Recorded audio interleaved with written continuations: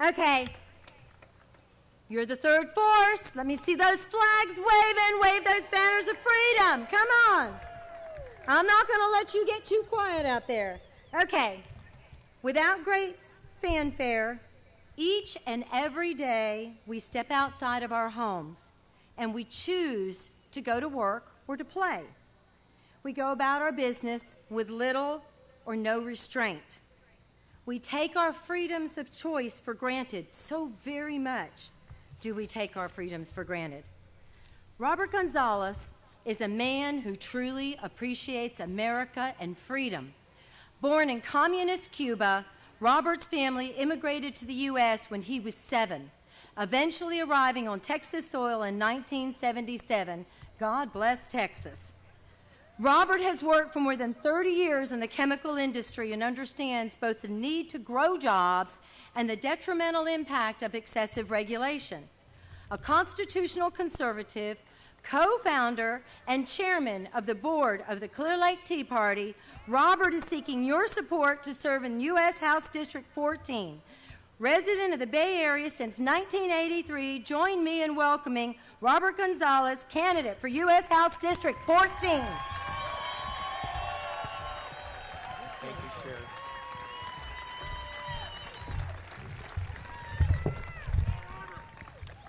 Thank you, Cheryl. I got an escort with my daughter, Felisa. She wanted to do Herman Cain. Thank you for coming here. It's a pleasure to see all patriots together, gathered with a common cause, to take back America.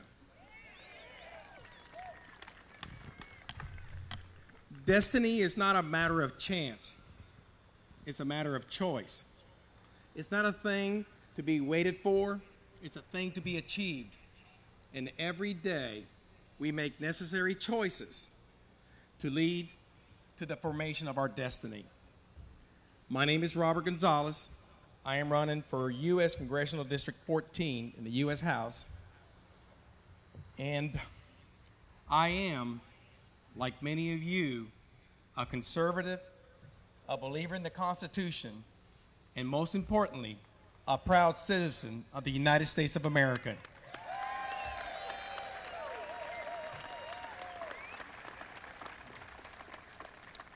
I have been married to my wife, Lisa, she came up early today, for 28 years. We are the proud parents of 2 children who are both seniors in Texas universities. My son, Benny, is a student at University of Houston. He's a business major. He's 24 years old. And my daughter, Felisa, who is a senior at University of Texas Medical Branch in Galveston. Let me tell you, I'm going to get a heck of a raise next month. Texas college is expensive, and I'm footing all the bill, but it's okay. My wife and I founded the Clear Lake Tea Party, as you know, and with others have helped our friends, our other patriots in Galveston, Pearland, and Lake Jackson to start their tea parties. I have worked with tea parties all across the state, and I have worked with legislators as a Tea Party Caucus Advisory Committee member. I have worked with representatives and senators to bring to the forefront conservative ideas and to bring to the front of the debate what we're here about, to bring back America and bring back Texas. These involvements have convinced me that running for Congress is too important to leave it to someone else. Being a Cuban-born legal immigrant has given me a great, thank you.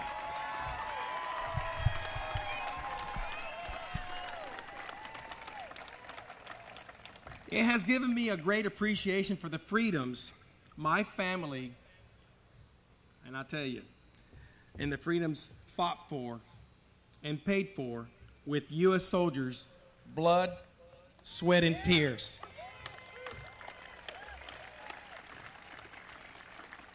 Those soldiers who said, America is worth fighting for, and I'll give my life, if I have to, so that she remains free.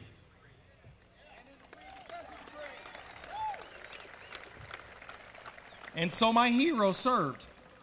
And those who served are my heroes. And I never forget about that. And many lost their lives, while many others bear the scars and the wounds of battle. We must never forget their sacrifice, because I know I never will.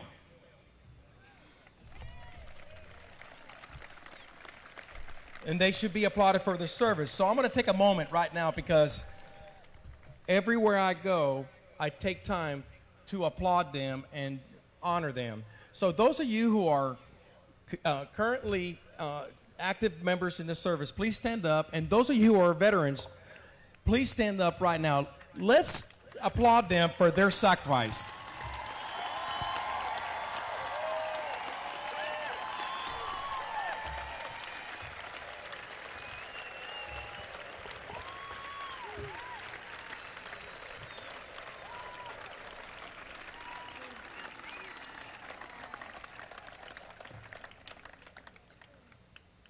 We owe them a debt of gratitude that we may never be able to fully repay. I tell you something, as a Cuban-born American, I never forget your sacrifice. In 1963, my family filed for immigration to the United States. And finally, in 1967, Castro soldiers came to our home and declared that we would be allowed to come to America. And they told my mom, you have been cleared to go, but take nothing except 2 change of clothes. Now imagine that happening to your family. I will never forget that day.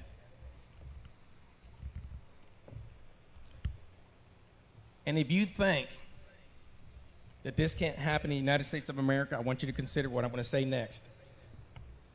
At 2 p.m. on November the 9th, our government is going to be conducting an unprecedented test. And they're going to seize the free airways.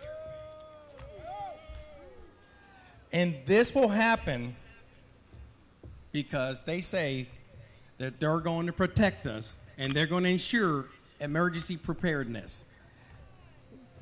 Let me tell you, you're going to have to ask your administration why this is happening in the United States of America. How the federal government can take the free airways and shut it down. Guys, this is where I came from, and this is happening here. So don't think for 1 second that it can't happen. That's why I'm running.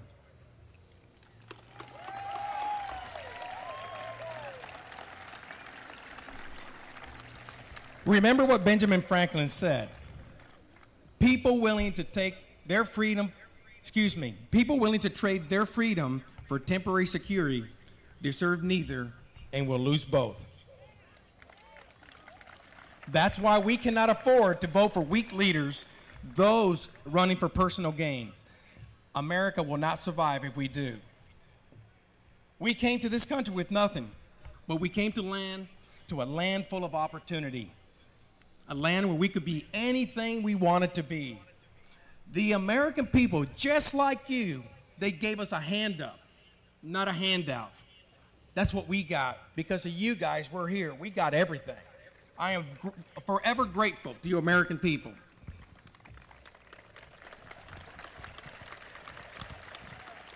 We started our lives by picking strawberries, wrapping broccoli, and picking beans. We did this as a family, and we learned to work hard. And that the way to be successful is to work as hard as you can and be all you can be. We learned the American language. We learned the culture. And we became American citizens.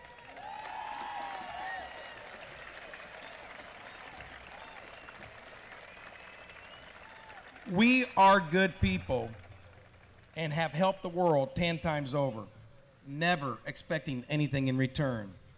And this is why we have been showered with God's blessings. So stand strong. We are special people today because of the divinely inspired document we call the Constitution. This little document right here keeps the Congress, the executive, the legislative branch, and the judicial branch in check. Yes, they are starting to trample over it, but this little document takes care of it.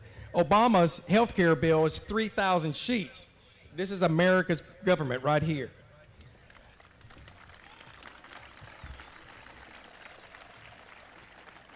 This document has withstood the test of time, 235 years in running, put together by godly men who devoted their life to preserving the rights we enjoy today. They structured a framework of government to fit the requirements of human nature. These do not change. What protected the freedom of George Washington will protect freedom to you and me today. Regardless of what Obama and Al Gore say, the Constitution is not a living document.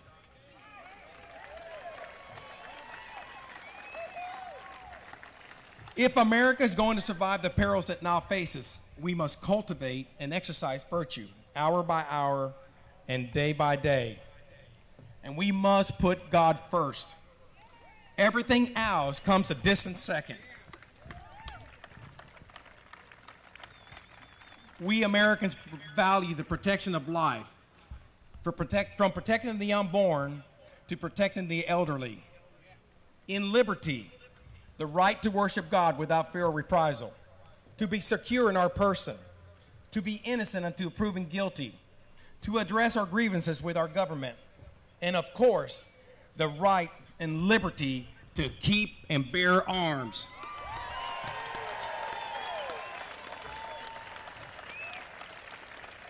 That shall never be infringed, not on my watch. And last but not least, the pursuit of happiness, to follow your dreams and be all you can be. When Dad and Mom started their own janitorial services business, my brothers and sisters all pitched in, and we worked.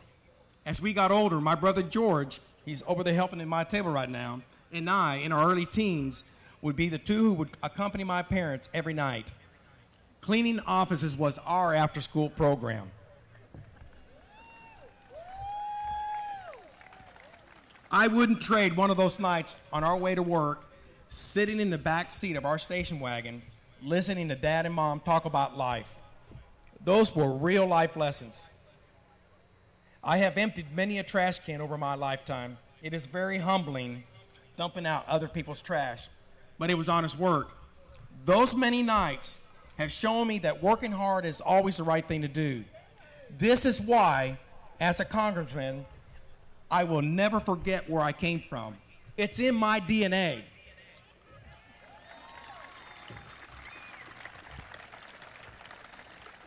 We have many challenges today, but together we can overcome the odds. Together we can put Americans back to work again.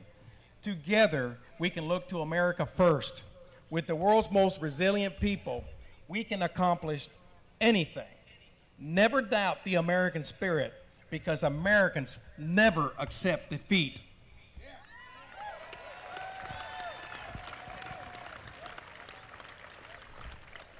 I believe America is on the brink of a job explosion, but it won't happen until we remove the biggest obstacle this country has ever known. The obstacle? Do you know who he is? You must be reading my notes. When he gets a pink slip in 2012,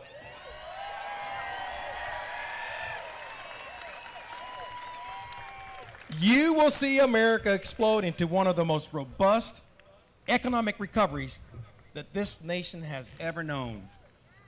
With a conservative, underline, with a conservative Republican president, a conservative Republican majority in the Senate, and an even greater conservative Republican advantage in Congress, which of course includes a new congressman named Robert Gonzales. When that happens, small and large businesses will get the green light to do what they do best, create jobs. Domestic oil and gas exploration will boom once again, easing America's dependence on foreign oil. The health providers will not have to make the tough decisions on whether they should fold their tents due to the prohibitive high cost of business or remain in the profession they love best. And finally, America will have secure borders. But these secure borders But these secure borders will be open to those who want to live the American dream and become Americans. We are a nation of immigrants. I is one.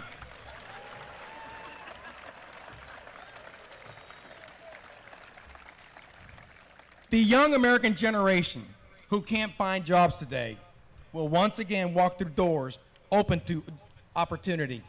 Doors that have been closed for far too long. In America, it should not be that way. Never.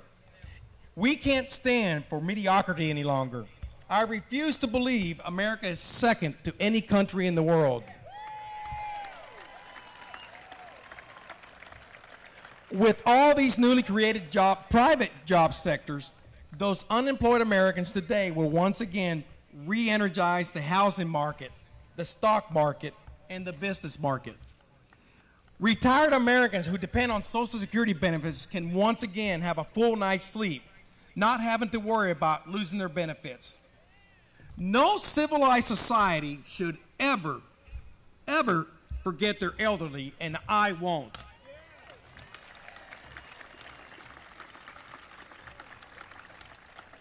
The youth can once again believe that there is an American dream, a dream that has been temporarily halted but not destroyed. Government should never be the solution. It has to be chained to the Constitution, and then it must get out of the way and allow Americans to be Americans.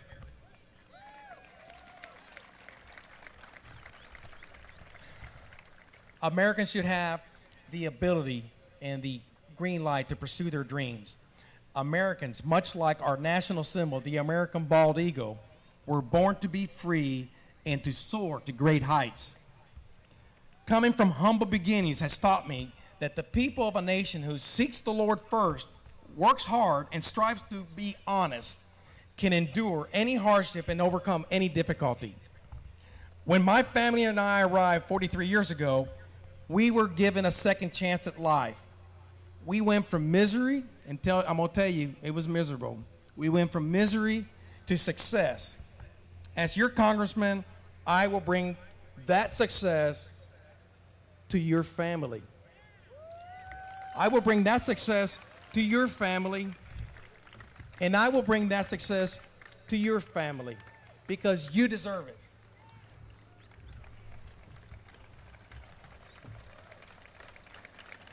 As most of you know, running for office is a great challenge, a challenge that requires funding and boots on the ground, a challenge that can be met by people who are like-minded. To those who share my vision for this country, stop by my table, Robert Gonzales for Congress, right over there, before leaving tonight, and let me know how you can help this endeavor.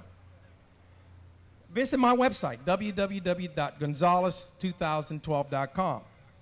If you want a campaign alert, you can dial 90210. That's the Beverly Hills number, 90210, and send to Gonzales 2012. It's Gonzalez, double zero, okay? Gonzales 2012. Again, Beverly Hills 90210. I want to finish with these words. And these are hallowed words spoken by President Abraham Lincoln while standing on the battlefield of Gettysburg. And these words are still ringing today. He said, that we here highly resolve that these dead shall not have died in vain, that this nation, under God, shall have a new birth of freedom, and that government of the people, by the people, and for the people shall not perish from this earth.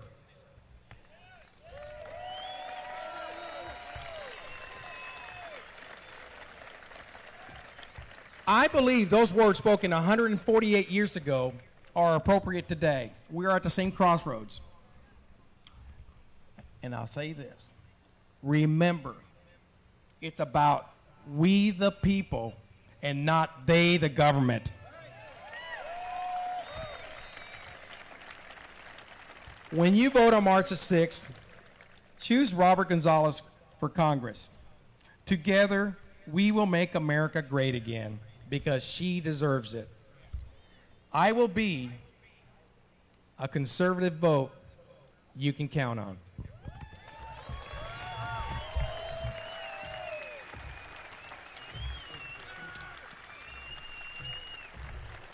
Let's hear it for Robert.